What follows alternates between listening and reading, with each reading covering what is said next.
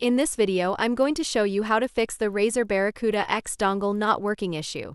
Many users have faced this problem, but luckily there are a few easy solutions that work for most people. Let's get started. If your headset is stuck on Bluetooth mode, the dongle won't connect. On your headset, look for the small button under the scroll wheel, not the power button.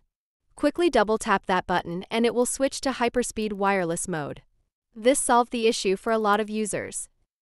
Another trick is pressing the power button 3 times quickly. This toggles between Bluetooth and 2.4 GHz wireless mode. When it's on 2.4 GHz, your computer should detect it as Razer Barracuda X 2.4. If the dongle still doesn't connect, try plugging it into a different USB port. Some people had issues with USB-C ports, but it worked when they used a USB 3.0 green or teal-colored port on the back of the PC with the extension cable. Always try the back ports first since they usually have more stable power. If it's still not working, turn the headset completely off. Hold the power button until you hear power off, then power it back on. Make sure your headset volume is high enough to hear the voice prompts.